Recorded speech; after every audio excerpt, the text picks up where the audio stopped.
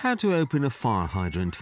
Columbus Mayor Michael Coleman kicks off Operation Cool Down, spraying local children as parts of the US bake in a heatwave, a relatively gentle soaking. Not like this.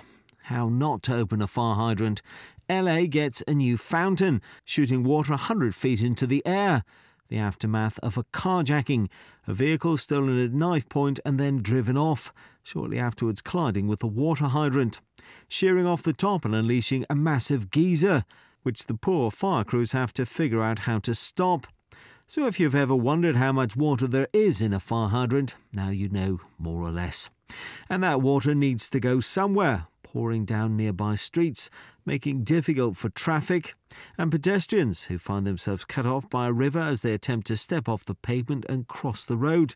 Eventually the fire crews managed to bring it all under control. By now very wet fire crews who had to battle the geyser for more than 2 hours.